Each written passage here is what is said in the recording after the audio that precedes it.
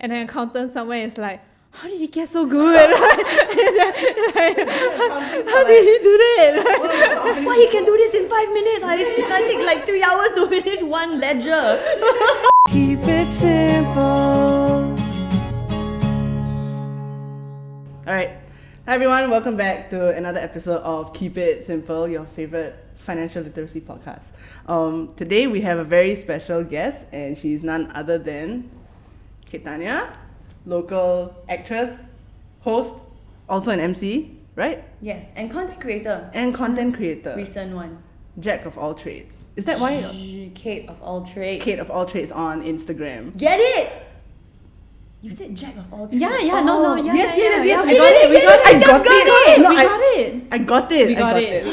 We got it. We're smart. We keep up. I read. Yeah. So anyway, today we're gonna talk about what it's like, to be working in the arts industry as an actress, as a host, MC. I'm sure this is something that we've all thought about at some point in our lives. Yeah. Right, Pris? Have you ever had delusions? I think that my parents had delusions that I was gonna sing and dance. That is not what I am doing, obviously. Right. And Yeah. I've also had my fair share of delusions, thinking about what it would be like to be in front of the camera one day. You are what? I am right now. How the turntables. Yeah. Yeah. Yeah. Are you happy now, mom and dad? Are you happy? Do they even watch this? I didn't even listen to this podcast, I don't know. You can't assume these things, Yeah. So basically we just want to talk to you about your career so far, what it's like to basically do what you do on a daily basis. Yeah. But before we do that, can you please introduce yourself to our audience, to our viewers and our listeners on Spotify? Can. Hi guys, I'm Caitanya. I'm also known as Kate, or if you're on Instagram, I'm Kate of all trades, not trades. Yeah, because that was taken. Right, unfortunate. You gotta flow. Yeah, you have to innovate on the go. Okay, I work yeah. I work It has a That nice was the ring. best solution. It has a nice ring to it still. Okay, thank yes. you. So I'm an actress, a host, and most recently I create content as well on social media. Oh, what kind of content do you create? So I'm on Instagram, as I said earlier. Yes. I also very, very recently, I only started doing TikTok. I was about to ask. Because my boyfriend during circuit breaker was like, I'm going to teach myself to do videos and I'm going to upload them on TikTok. You guys might know him actually. He's Zenas Jake. He's actually like pretty famous here. On TikTok? I would say he's pretty famous because people stop him on the street and ask to take photos. Wow. Yeah. Wow, famous. Yeah. That's do how- you know? No, sorry, I haven't been on the talks for a while. Yeah. I've been trying to avoid the talks because it's very I'm time traveling every time I open TikTok. It's very time consuming. Yeah. It's true, really. and you forget that you're on it, and then 2 hours later you're like, it's 4 a.m. Yeah, that's how and you, time Yeah. travel exists, and TikTok is it. Yeah, it's true. Yeah. Yeah. Okay. So, could you tell us a bit more about how you got to where you are today? Oh my god. Yes. Oh, can the question be like more specific? Like, Like maybe what made you wanna be a Let's performer? start from oh, okay. start from Yeah. the beginning. Oh, okay. Yes. Yes. Right, From that's the a really start. good question. Yeah. What made me want to be a performer? Actually, I've always been into like the arts, I guess. Like when I was a kid, I used to play the piano. My brothers are Krishna and Govindan of Flame of the Forest, if you guys have heard of them. They're a world music band. And my dad's also a musician. So when we were kids, he just encouraged us to pick up some sort of artistic, creative thing. Did you play the piano when you were growing up? Or some form of instrument? Yeah, I never took formal lessons, but yeah, for me it was the guitar. Guitar? Yeah. And yourself? Recorder. Come on.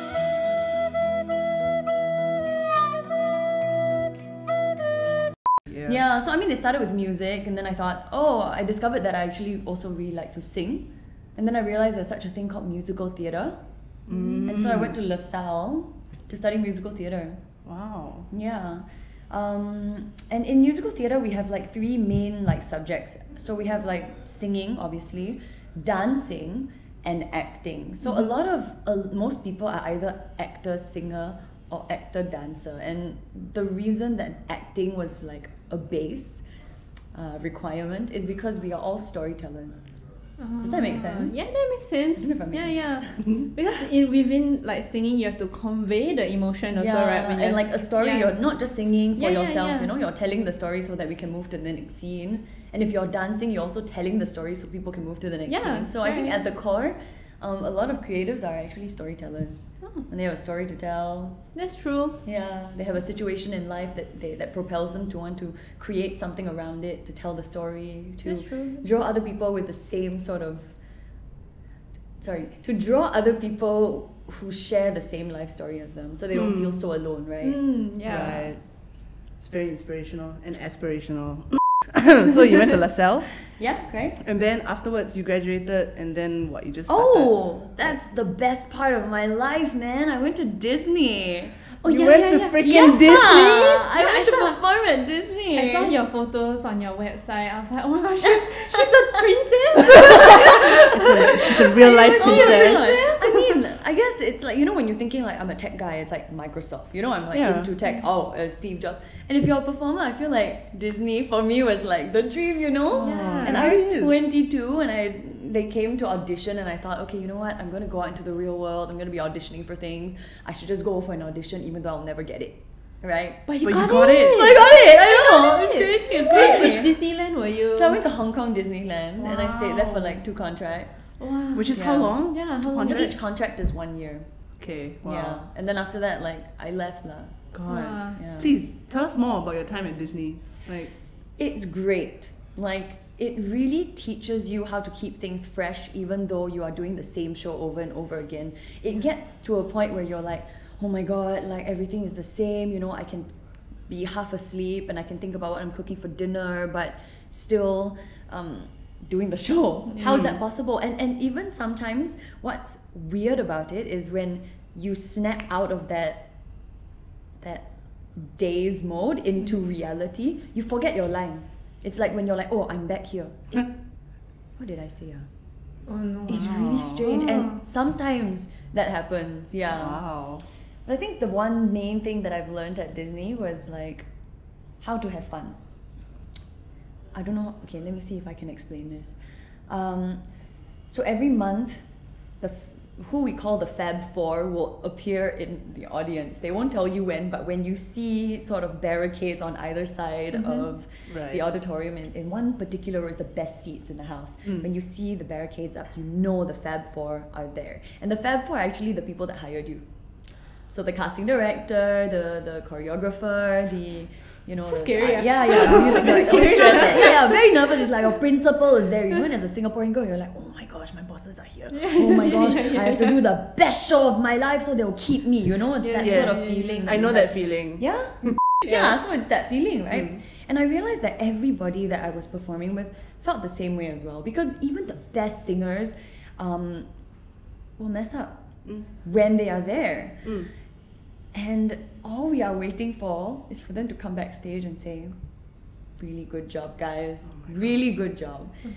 And it made me realize that maybe I'm putting way too much pressure on myself, you know? Maybe really what the audience really comes here to see is us having fun, us telling the story. Yeah. And as long as we just do our job, then there shouldn't be any pressure. We should just be really enjoying ourselves.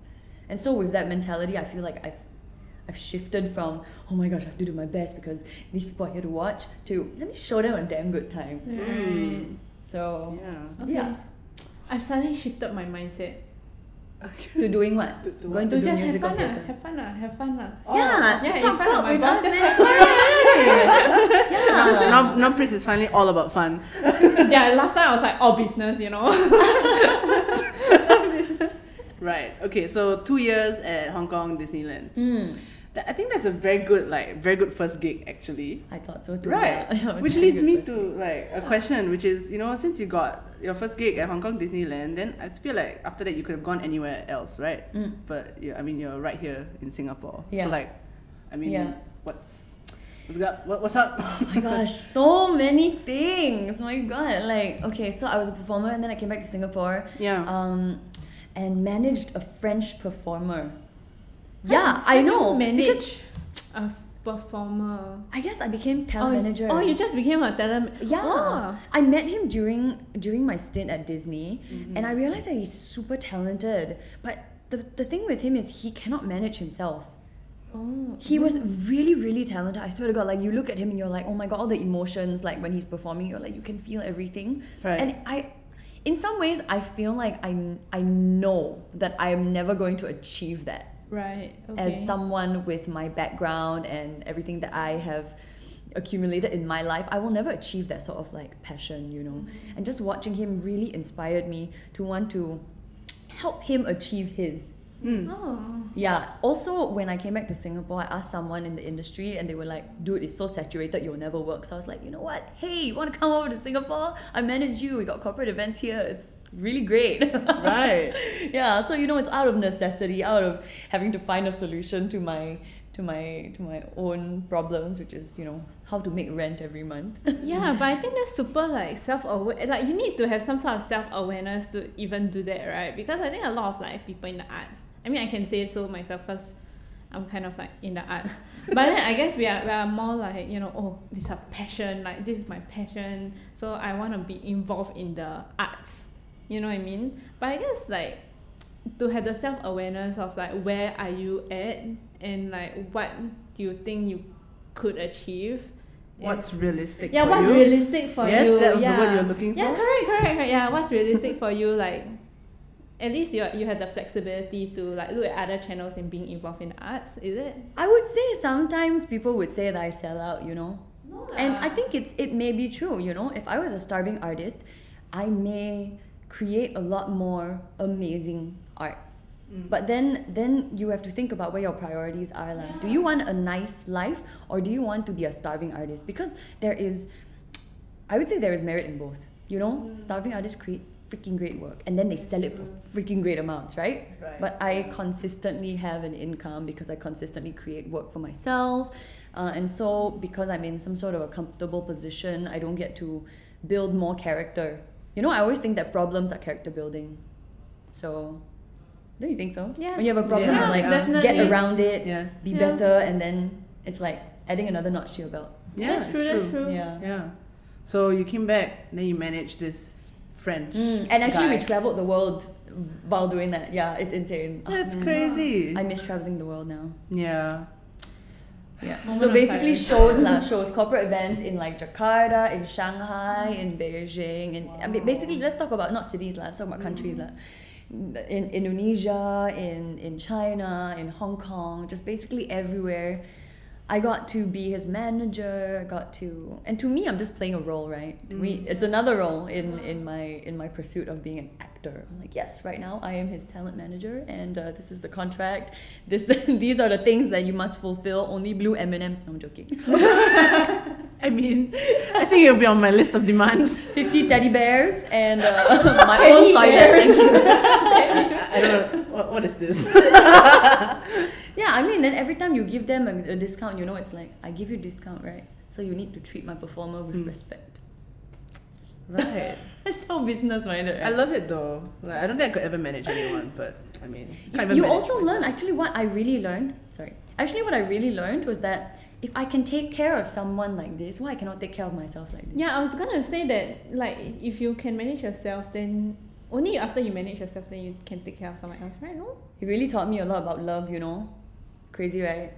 How that can teach me about love. Does it even relate? Yeah, would you like to explain? I would like to also know how to love. You know how some of us are very giving, Yeah. and some of us are takers, right? Uh-huh. I realize I'm a giver. So when my performer is like upset at something, right, I would try and make it so that he doesn't wait on. I would try to make sure that his needs are met so that he can freely express himself when he's on stage, right? And then I realized when I take jobs, I was still taking jobs for myself, like, you know, performing jobs or like commercials or stuff like that, you know, here and there, aside from being a talent manager. And I realized that I wasn't fighting for the terms for myself, that I was fighting for him. The terms that I was fighting for him were way higher, Yeah. per diems, at least 4-star hotel, you know, transport everywhere, a SIM card, all this like 3 meals a day. And I was just like not doing the same for myself. Wow. That's crazy, right? Yeah. Yeah, but I've heard like people like that's why people have like for example, advertising agencies, that's why they have suits and like people in the middle to like negotiate without objectively, without being so involved in the work. So I think that's the role that you fulfill for him. But do you feel like you needed someone else to fulfill that role, or do you think that you need to reframe your mind to play another role, so to? Yeah, I guess that's a really good question. I guess through the years, so I guess what I've really learned from this is that negotiation is very important, right? But from negotiation, I mean, you need to have a certain understanding of how much your time is worth, which is another thing that is another challenge that, to me, I feel like only experience. To me, I feel like the only way I learned that was through experience. Some people get very lucky and they get to learn it from a book or something like that, or someone teaching them, or a mentor. But I had to learn it. English. But I had to learn it through experience. From managing someone else, and then when he had to leave the country, I managed myself, and I struggled for the first few months because my terms and conditions weren't as stringent as the terms and conditions I had for him. Right. Yeah. Because I don't know why. I actually don't know why. I think because like when you're managing him, you yourself like as a third party can see from both sides, right? Like what can the company offer and what he deserves, right? When you're involved in the job because you love doing it, right? Yeah. So you kind of like discount yourself almost like. That's true. That's like, true. Like I really want this. I really want this. Yeah. Okay. Fine. Yeah. Correct. So I don't know. I think that's normal lah, because I mean I also see it for like like digital artists when they set their rates and for commissions and stuff, they tend to undervalue themselves. That's true. I think artists in general, don't you think? Yeah. Because there's no list of like, okay, if you have 2 years experience, this is your rate. Right? Yeah, and also there's a lot of people that undermine artists as well. They always say, we give you exposure, a platform for exposure. Oh, it's always the same old, right? same old shit. For passion, like, Don't you love it? Yes, but I also love money, but it doesn't pay my rent. Yeah, exactly. I love paying rent on time. When you're applying to go to like the sale, do you ever feel like, what if I cannot make it? Always. Yeah. Always. Right. Always, because you literally never know. You legitly do not know what they're looking for. Even in all jobs, right? When you go to an interview for a new job, or when you go to an audition for a new role. So I've actually learned. Wow, I learned a lot, yeah. It's because I'm old. But I feel like I've learned that you go into an audition without expecting anything. You do your best. You imagine that role is yours already, and they're gonna mass publish it. Wow. And then you do that audition like that. Right. But then immediately after, I would totally forget. I don't know why, but I feel like I trained myself to not remember the name of the project, the company, the production house, nothing. I just go in, done, have fun, go home. Wait for them to contact, or they don't. Right. Do you think like putting all those details adds unnecessary pressure, then makes you like go out of that state of just performing? I think so. Bringing it back to again, when I was in Disney, and then I'm thinking like, I need this I need to impress them so much, and I forget to enjoy myself. Yeah. So I think that's definitely so weird to leave. Yeah. I think it's got something to do with how you deal with situations under pressure. Because it is a very pressurizing situation to sit in front of a person and sell yourself. Yeah. I mean, it's already hard to sell yourself on email, on paper, on the contract, like for negotiations. In person, then you have to meet you, then they ask you your name, you're like, not sure. My name? What's his name? What's his name? I got nothing on a name. Come on, baby. What? And then they ask you like, okay, in this situation, what will you do? You'll be like, oh my God, like, it's just nerve-wracking. And I think the best way I can advise people on how to ace that interview is to go in understanding that you are either a fit or you aren't. Because they're not judging you based on your qualifications, or your personality. You never know what they're looking for. But if you don't get selected, I think it's because the person interviewing you realizes that you may not be a fit for the ecosystem that they're trying to build. So it's nothing to do with you or what you haven't achieved or what you are not. Right. It's more like they don't see themselves and you creating magic. Yeah, I think it's like, it's almost like dating, right? Just don't fear rejection. If you don't fear rejection, then you just be like, oh, is this? Easier said than done though. Yeah, Yeah. it is. I think it has to do with like how you reframe the situation as well. Yeah. You have a job to do. Yeah. You are going in to share a little bit about who you are. And if you get rejected, then it's because you weren't meant to be in this project or something. you know? Yeah. I'm interested to know because I mean, like, when you talk about a career in the arts, as an actor or a singer-songwriter, I think generally people in Singapore don't really seem to, I mean, I don't know if I'm just making a generalization, but it feels like it's not one of those careers that will bring in the big bucks, I guess, to most people in our society. And I've had a lot of conversations with my grandma in the past, and I told her, like, I want to do music for a living. She's like, and then how are you gonna eat your food? How are you gonna pay rent? How are you gonna raise me? I'm just like, How are you gonna raise me? oh, the emotional blackmail, my heart. Yeah. But you know, that's the narrative that we always hear, lah. Like, you want to do career in arts, go overseas, you know. So how do you, I don't know, like, do you think it's like a risk to try and embark on a career in the arts in a place like Singapore? I think there are risks everywhere. Just Yeah. because you have a job long term doesn't mean a pandemic won't hit and you will lose it. You won't, they'll keep you. There's risk everywhere. There's risk walking across the road. Yeah. There's risk falling in love. There's risk writing your own show. And there's risk in being an artist. I think it's the same. It's what drives you as a person that's important. You know? What do you feel so passionate about that you are willing to take that risk? Right. Yeah. And you know what actually hurts me a lot is when people are like some people, even the most famous people, some people also don't know, right? Sometimes when I'm not saying I'm famous, but like, sometimes like I'm in a Grab and then the Grab driver is like, oh, you actress, is it? Or like we'll be talking and then he'll ask what you do, and I say I'm an actress, a host and a content creator. And he's like, huh? Actress? Wow, like, I never seen you before. And that really hurts sometimes.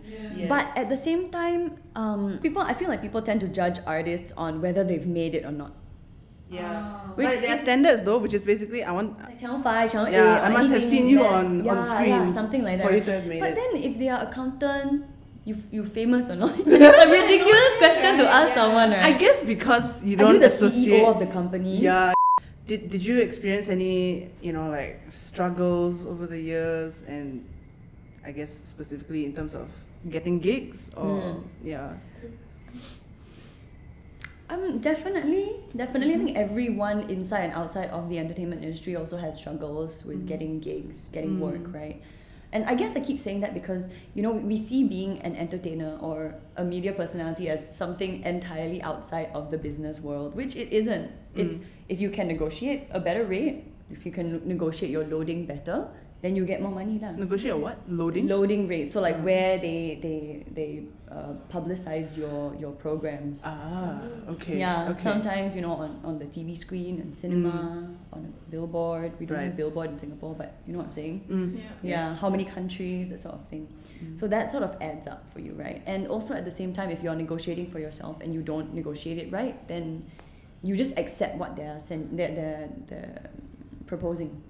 You just accept you just accept their initial proposal. It can be anything. It can be any amount. Literally, it can be $80 for 10 days, and some people will say yes. Yeah, because exposure, you see. Exposure. Yeah. Wow. Okay. Yeah. So, what's your experience like? What do you think about, I think because you've had gigs overseas, you've also done stuff locally as well. Is there any like real difference between, I don't know, doing what you do overseas and in Singapore? I think that's a really good question. Again, I think it boils down to the contract that you negotiate for. So even being a media personality or an artist, I feel like you need to also be a little bit of a business person, because at the end of the day, it's how much your time is worth, right? Knowing your worth. And usually overseas, it depends. If you deal with them directly, they have a different sort of protocol than if you deal with a local production house, because they understand what Singaporeans will expect, and it's not very much. Oh. Yeah, someone in Malaysia actually told me that the producers, when they see that it's a Singaporean actor, they will really give them a shitty price, because the chances of them accepting it is really high, as in us accepting it. Yeah. I don't know how to feel about this. Yeah, it hurts my heart. What do you think brought this reputation about what do you think? I think some of us must have said yes to $80 for 10 days. Yeah, that's the natural assumption. It's not always $80. I'm just saying there are. But I really think that it's because we allow, because we want to be in this production, and why not, right? You want to get yourself out there, you know, you want to be seen, because they cannot hire you if they don't know you exist, right?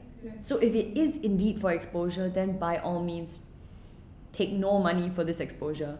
But then at some point you need to learn how to put a price on your time and your expertise. Yeah, definitely. Do you have any advice for young people out there who want to one day be an actor, MC, singer-songwriter, who knows? Advice, Yeah. Go into it understanding that you will have to dig very deep into yourself just to keep going. Also, find something that you can do on the side that will supplement income for the very beginning stages. It can be anything. Right. But also always remember always focus on your goal. Your end goal is to be an actress or be a host. And watch as many things as you can. Find people that inspire you, who have made it. Find people that inspire you that haven't made it, that are still going. Because for most of us, that's the life that we're going to lead. And you have to accept who you are, as you are. And sometimes you just have to not aspire to be greater. And it's not that, you know, I think there's beauty in mediocrity, you know.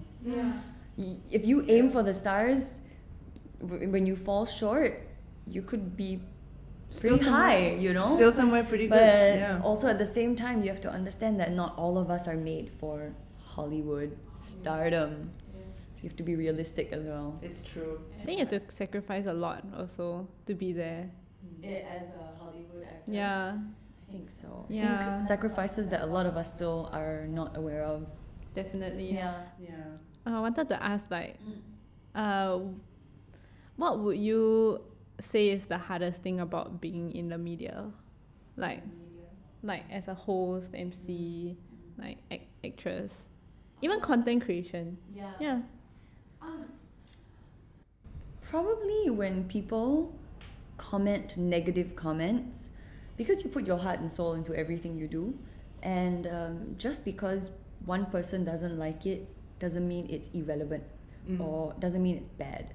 You know, every person that you meet will have a different opinion of who you are, and it can be true or you can be untrue, but you have to really, really grow giant dinosaur balls or a giant dinosaur uterus. Exactly. That's right. And really don't care. Yeah, that's tough.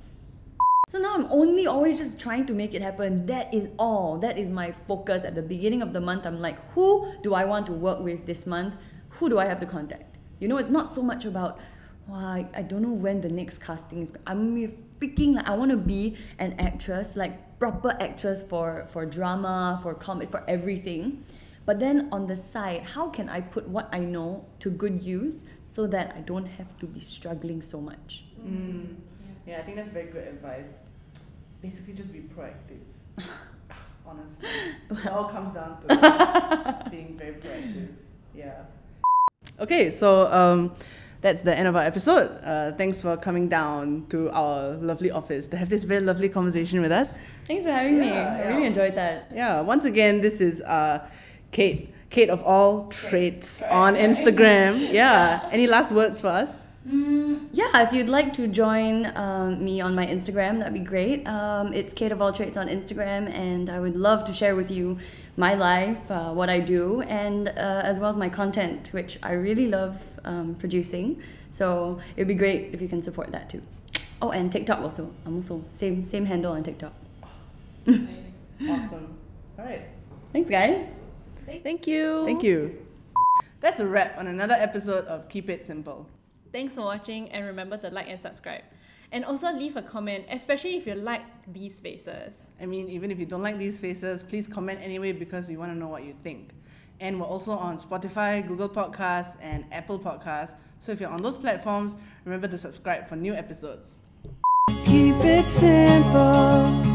Keep it simple.